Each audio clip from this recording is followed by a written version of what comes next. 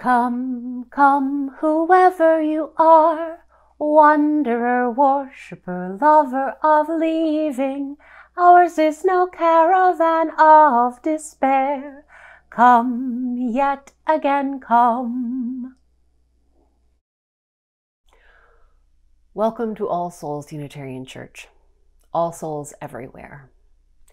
I'm Shannon Boston, and I am here to talk to you about transformation, which is April's theme for the month at All Souls. Heraclitus, an ancient Greek philosopher, tells us that change, also known as transformation, is the only constant. And I am here to tell you, in my 50+ years, that this is true. But change is to be celebrated. Wouldn't it be boring if things were the same every day? I like change, and I want to celebrate change. With that in mind, this is indeed a day to celebrate. So let us rejoice in it and be glad. Let us count our many blessings. Let us be grateful. Let us be grateful for the capacity to feel and understand. Let us be grateful for the incredible gift of life. And let us be especially grateful for the ties of love that bind us together, giving dignity, meaning, worth, and joy to all of our days. If you have a chalice, I invite you to light it now. If you don't, you may light yours vicariously through me.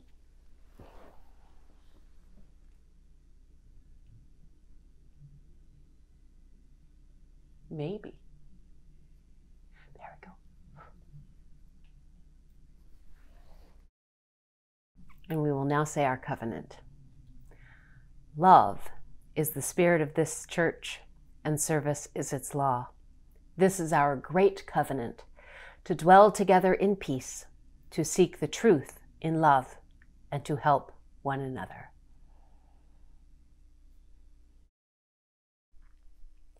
Before I tell you today's story, I would like to invite you into a full body prayer. If you can join me standing, that would be great. If you can't, you can stay seated, but make sure you have plenty of room to reach out and reach up. Get out of this box that we're in. Reach the edges. Be sure to be right in the middle. There we go.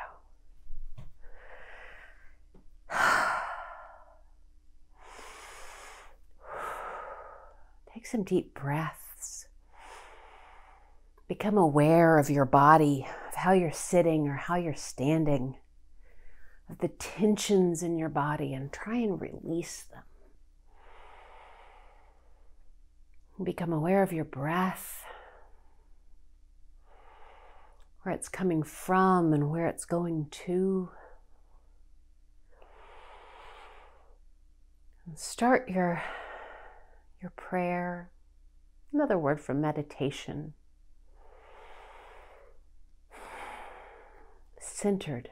This helps me center. Meet right in the middle,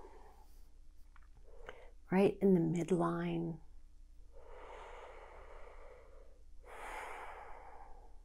Focus on your inner quiet, on your inner voice.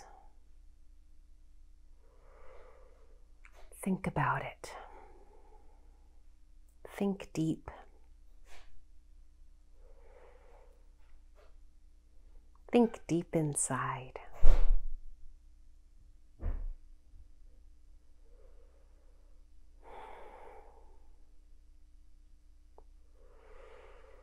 We'll start in prayer pose, focusing on our inner quiet. And then we'll sweep our arms open to the spirit of life, and sweep our arms towards our heart affirming our inner voice. Extend our arms forward to offer kindness to the world and sweep our arms up, all the way up, to offer kindness to the world. Just letting them float down, gathering all of the gifts, bringing them to us. And again, ending in prayer. Let's do that 3 times. Open to the Spirit of life. Sweep towards your heart. Extend your arms forward. Lift your heart to the world. Float your arms down. Gather everything together and end in prayer. Open, sweep, extend, lift, float, gather, prayer. Last time. Open, sweep, extend, lift, float, gather, prayer.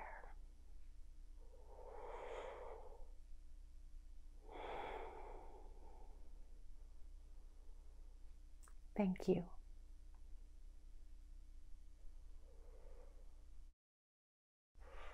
Now let's settle in for our story. Moody Cow Meditates is by Kerry MacLean. I thought it was really fitting for our theme of transformation. Listen, and at the end I'll ask if you have figured out why I think that.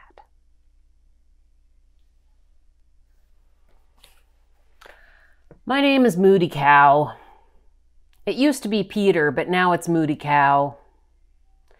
It all started one stupid, rotten day when everything went wrong. First, I had a bad dream. A very bad dream, which involved a giant 3-eyed alien. What a rotten way to wake up. I wanted to find my mom and tell her about the giant 3-eyed alien, but I couldn't find her anywhere. So I admit, I was in a bad mood to begin with. Then I couldn't find my skateboard. Turned out my sister had borrowed it. Daisy, stop drawing on my skateboard! Okay, maybe I overreacted when I pulled her tail, but it was a brand new skateboard. So then Daisy had to get me back by tripping me on the stairs. What a monster! That made me mad. So mad that I cut her doll's hair off on purpose. Of course, I got in trouble for that, which made me miss the bus. I had to ride my bike all the way to school in the snow. That made me really mad. On the way home from school, I hit a snowbank and scraped my knee. There was blood everywhere. The rest of the way, I couldn't stop thinking about how my rotten day was really Daisy's fault. She put me in a bad mood by drawing on my new skateboard. Or maybe it was the giant 3-eyed alien's fault for giving me bad dreams. Whatever. I was so mad I couldn't see straight. And when I turned into our driveway, I crashed right into my dad's truck. Well, you can understand that with a bloody knee and a banged up nose, I was madder than ever. Super mad. And then I did something crazy. I picked up my baseball and threw it right through the window on purpose. Unfortunately, my mom saw the whole thing. "What on earth do you think you're doing?" she yelled. "Have you lost your mind?" She came outside and took one look at my super mad rotten day face, and I guess she felt sorry for me. "Oh, are you a little moody cow?" Of course, my sister Daisy heard her say that. She started shouting, Moody cow, Peter is a moody cow."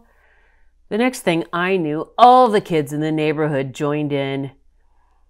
"We need Grandfather," Mom said, and picked up the phone. Pretty soon, my grandfather was sitting in the sunroom on a meditation cushion. I got to sit on one too. "I hear they're calling you Moody Cow," Grandfather said and smiled. I couldn't help smiling back a little. I guess Moody Cow was kind of a funny name. "See this?" he asked as he pointed to a jar of water. "This is your mind," he said. "And these," he held out a little dish of sprinkles, "are your angry thoughts." "That," I said, "is a jar of water, and those are Daisy's fairy dust sparkles." "Come on, Mr. Moody Cow, work with me here." Now what we're going to do is put in a pinch of sparkles for every angry thought you have. Then we're going to sit here until they all settle down to the bottom. By the time the water is clear again, your anger will have settled down too. "It won't work," I told him. "Let's just see," he said. I took a pinch of sparkles and dropped it into the water. "Which angry thought is that?" Grandfather asked.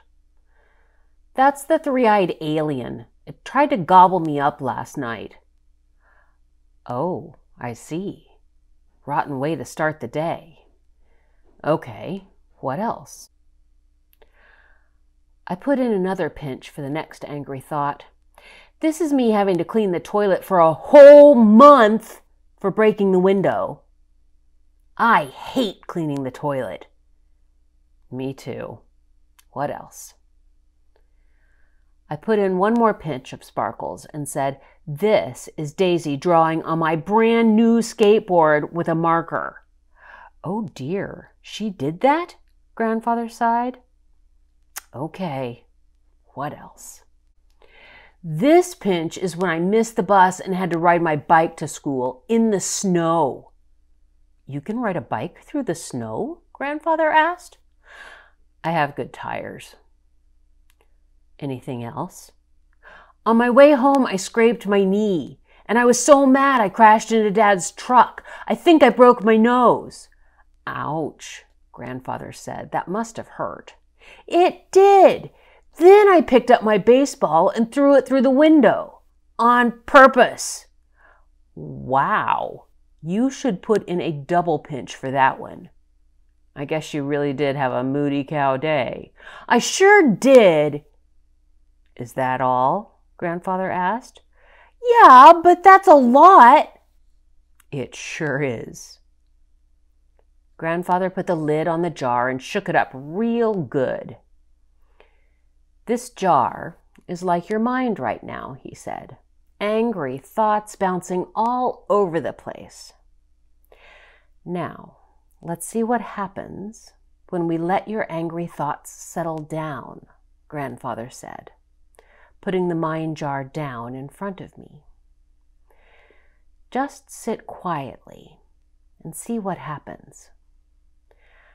I sat up really straight, and then I got to ring the gong.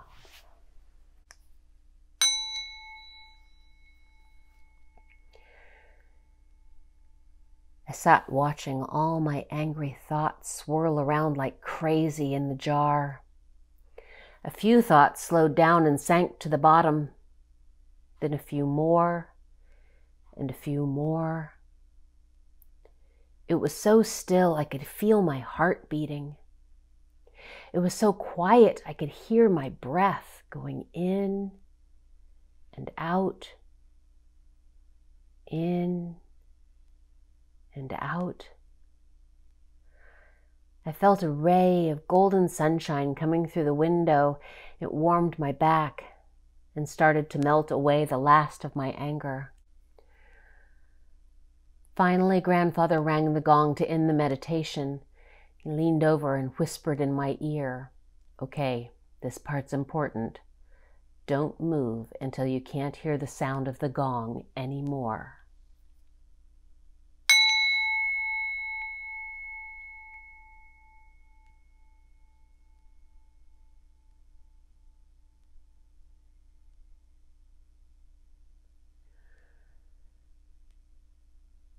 I cocked my head, listening closely.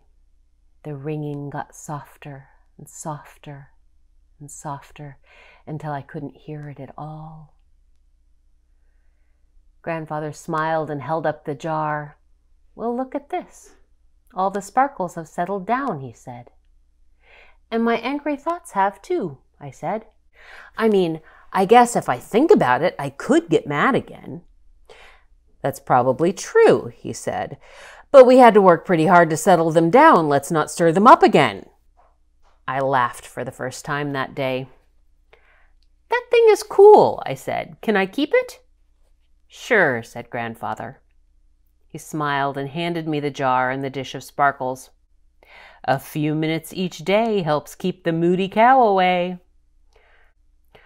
I laughed again. "Thanks, Grandfather. Can we do this again tomorrow?" "Of course. Let's try to do this together every day."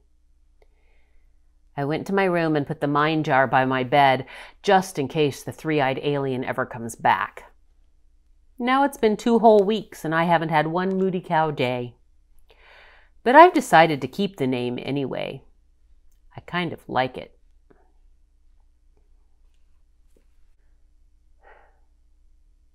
So what transformed in this story? Peter, Moody Cow, was able to transform his mood through meditation.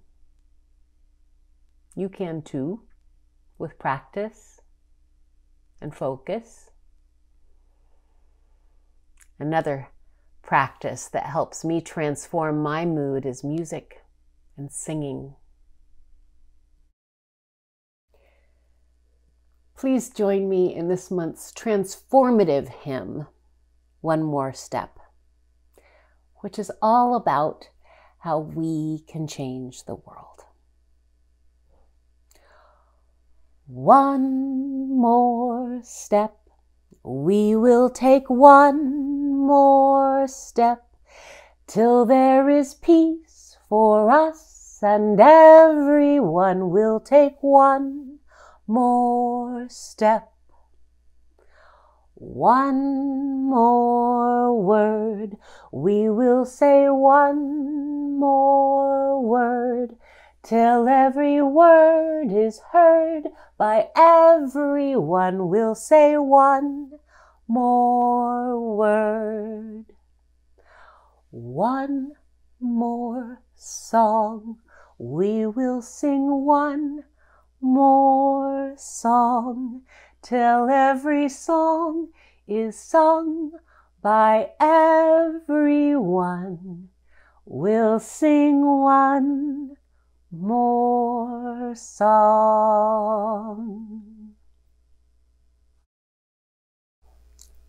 Go and be transformed by your experiences and be transformative. And in this way, be blessed and be a blessing. Will you blow the candle out with me? Let's do it together. 1, 2, 3. Good job.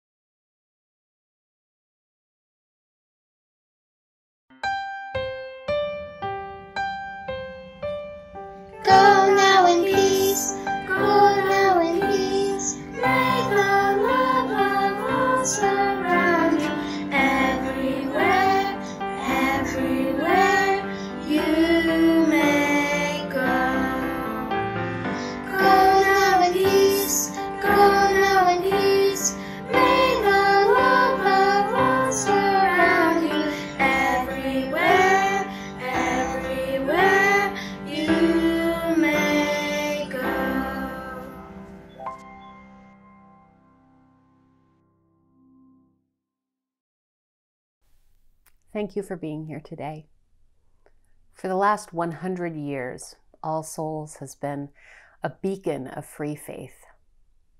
For the last 10 months, we have stretched ourselves to continue to offer incredible programs and services, meaningful ways to connect with each other, serve the needs of our community. All of our programs are offered freely, making every opportunity for growth and connection accessible. We cannot continue to do this work without your support. Please consider making a gift or your 2021 pledge today if you can. No gift is too small. Thank you, and know that we love you.